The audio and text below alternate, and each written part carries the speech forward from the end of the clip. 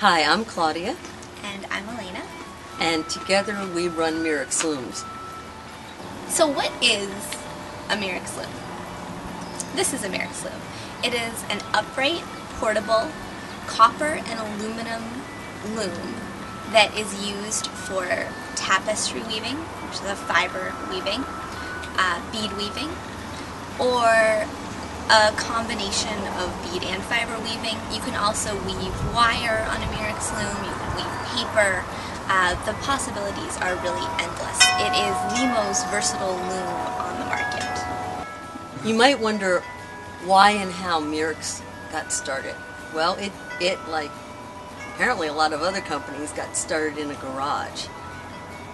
It no longer is in a garage. It now actually is in a real life building with employees and all that good stuff.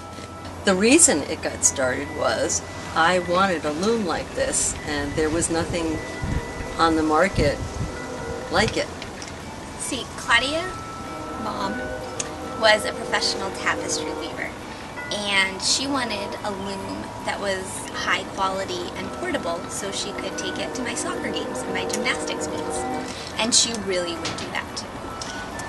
Okay, so now you know how much I embarrassed her when she was young. In my studio at home, I had two huge floor looms, and I have subsequently gotten rid of both of them because they take up too much room. And in fact, the largest of the Mirrix looms is, which is 38 inches wide, is large enough for me. I never need to weave anything larger than that. So it was good that I got rid of the two huge looms that took up most of my studio space.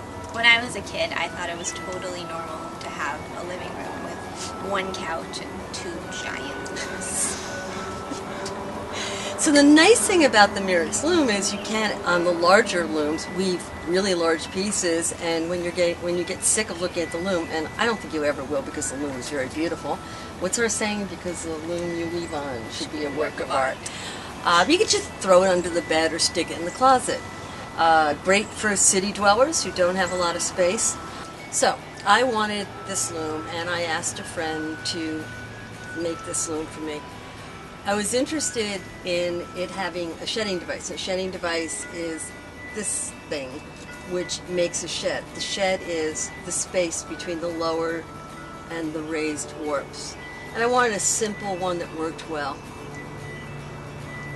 That was really important for me. So he made it out of parts he found in his garage. He worked for a fire truck company, and he had some aluminum tubing, and he had some copper plumbing pipes, because I guess he used to fix his plumbing. And he had some trim, which is below the spring, that actually is trim that goes on a fire truck. And, you know, some threaded rod and this and that. And he threw together a prototype, which actually doesn't look that much different from what we have today. We upgraded a bunch of things. We used to have eye hooks here instead of these beautiful little brass pieces, and the original handle we baked the plastic on in his oven. I don't know how toxic that was, but I'm sure it was pretty bad. So we upgraded and went to different manufacturing companies and had pieces made for us that we need specifically for this loom.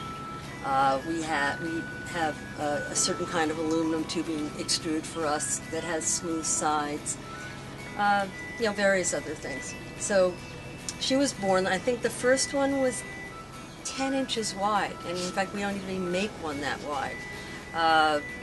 The first prototype that we actually sold was 16 inches wide, and we also had a 32-inch wide one. Those were our two original looms. Let me tell you, you remember the story of when we put it on the market. It's hilarious. We started the company in Wisconsin, even though I knew that we were moving to New Hampshire. It made no sense whatsoever, but that's what we did. And so my partner was in Wisconsin, and just as we launched the loom, which we did at Convergence, which is a weaving event that happens every 2 years, I called up Earth Guild, and they were going to have a booth there, and I said, would you take some of our looms? And they were a little reluctant, and I said, well, look, I'll send you 20 of them. I'll pay the shipping. If you don't sell them, you can send them right back to me, and I'll pay the shipping. Just try it. And so they said, okay, fine. There was no risk. And when we got to New Hampshire, and we got our phone plugged in, so it was about 2 days from the time we left Wisconsin, flew to New Hampshire, got our phone plugged in, that's pre-cell phone. I got a phone call on our 800 number, because we already had an 800 number, and the woman wanted to buy a loom, and she had been at Convergence. I said, well, why didn't you buy them at Earthfield? She said, because they sold them all. So in about 3 or 4 days, we had sold all 20 looms, and I realized we were in business. And that is the beginning. Manufacturing is still in Wisconsin today. Claudia is based in New Hampshire, and I am in Seattle. So if you want to remain close to your children, one of the best things you can do is run a company with them. You'll see them every day. If you don't like your children, that's not a good idea, but I happen to really, really like her. Do you want to talk about the different sizes? Sure. So we have 8 different looms. They range in size from the 5-inch mini Mirrix, which is about that big. It's our pocket loom, to the 38-inch loom that we were discussing before, which is 38 inches wide. And then we have in the middle, we have the 8-inch loom, which is this loom. We have the 12-inch little guy loom. We have the 16-inch big sister loom. We have the 22-inch Zach loom, the 28-inch McKinley loom, the 32-inch Joni loom, and then 38-inch loom. Zeus loom. The Zeus loom. The 38-inch Zeus loom. That's very important. And this is the Lane loom, actually, named after me. It was her idea. She did not even work for Mirrix at the time. It was 10 I was years like ago. 12. Yeah, you're like, I think you should have a loom that's more like a bead loom, that's small, that's this size. And I just wanted a cute loom. so It's pretty cute. So we did it. It's We very named cool. it. One thing we like to do at Mirrix is to listen to our customers, because our customers frequently have amazing ideas. For example, when one of our customers named McKinley decided that the 22-inch loom wasn't quite wide or tall enough for what he wanted to do, but the 32-inch loom was too wide, he said, why don't you have one in the middle of those two? And I said, well, let's think about it. And a week later, Sandy whipped one up for us, and we had the 28-inch McKinley loom, which of course we named after McKinley. Thank you very much, McKinley. So we love to do that. There have been other accessories that have been inspired. The Zeus loom Was inspired by the customer. Oh, the Zeus loom. Oh my gosh, that's right. This is a great story. Our largest loom was the Joni loom, named after my best friend. And someone called up and said, do you have a loom that's big enough to accommodate a weaving that's 35 inches wide and I think 40 inches tall? And I said, no. Why? She said, well, I have this Navajo loom, and I have a piece on it, which is that size, and the loom is driving me crazy, and I want to be able to transfer it to a Mirrix loom. Is that possible? And I said, well, if you had a loom that was the right size, it would be. So I said, I'll make a deal. I'll make 2 of them. One for me, one for you. I'll send it to you. If you like it, you can buy it. If you don't, you can send it back. I sent it to her. She was easily able to transfer her weaving onto the Mirrix loom and successfully finished this piece that she loved so much, and then went on to weave a bunch of other pieces. So that's how the Zeus loom was born. One of our philosophies at Mirrix Looms is that buying a loom should be more than just buying a product. It should be joining a community where you have all the support you need from us and from other members of the community who are also weaving. Because on your own you have so much creativity, and in a group we have way more creativity. The things that our customers come up with, the advice that they give each other, the advice that they give us is absolutely incredible.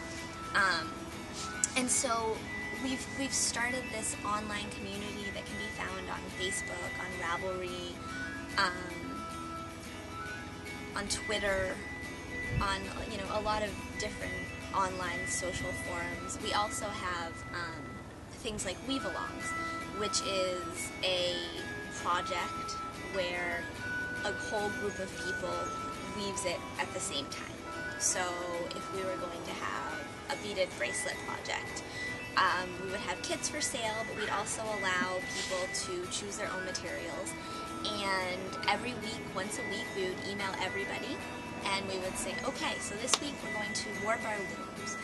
This is how you warp it, this is how wide it needs to be. And then the next week we'd start weaving it, and we'd go through all those steps, and this whole group of people is able to do this same project together and then talk about it on social networks, or by email, or on our website, or commenting on blog posts and stuff like that. But it's a great community experience, and it brings people together, and it helps people grow as artists and learn in a really safe and fun environment. So that's kind of a big basis of our philosophy at Mirrix. And the other side of that is that we have so much free material. We have videos, we have free projects, we have ebooks, we have tutorials, we have all our old weave-alongs that you can go back and read. We have our blog, which has tons of information right now, and we do this, we've done this a couple times now. We have a program called Social Market for Mirrix going on, which is this program where we chose 3 people this time, and they got free Mirrix Looms, and they're getting kits every few months in exchange for blogging and doing videos about their experience with the loom. So it's a great place for you to see what it's like for somebody who just got their loom. Is it easy for them to set up? What are the things that they're creating on it? And just follow their journey through owning a Mirrix. And we've had our Social Market for Mirrix participants have come up with some absolutely incredible things. Right now we have one person who's more focused on tapestry, and 2 people who are focused on beadwork, but they're just surprising us every day, and it's really interesting to follow. So you can find all that information on our blog. Yeah, and we learn a lot from these people, and they're always so enthusiastic. Where do we get the name? People always ask us, and it's very bizarre because I was looking for a word to name this company, and I had an Italian dictionary and a Greek dictionary, and I got stuck in my head the idea of mirroring, to mirror, and I can't even remember what the verb was, but it had an M and an I and an R in it, and I thought about Kleenex.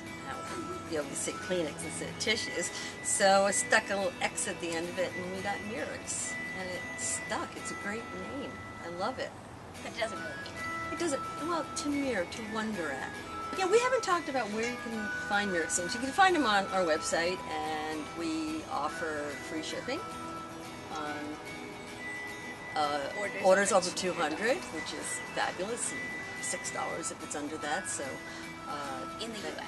In the United States. If you live in another country, we don't mean to be bigoted, but it's kind of expensive to send it there, so you guys have to pay. Although we do have dealers in England, and France, and Australia, and Canada. So you can go there. We sell through a bunch of stores in the United States, some bead stores, all the big yarn stores sell it. And also through teachers. Through teachers. We have this wonderful program that if you teach on the Mirrix Loom, we give you a discount so that you can sell the Mirrix Loom. So if you're a teacher and you're interested in teaching on a Mirrix Loom, please contact us about that program.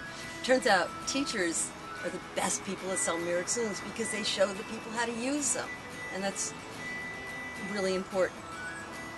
So, thank you for watching this little Mirrix video. We hope you learned a little bit about our company and our looms and us. So thank you, and thank you for a wonderful 18 years. Here's to many more. Cheers. Cheers. Thank you.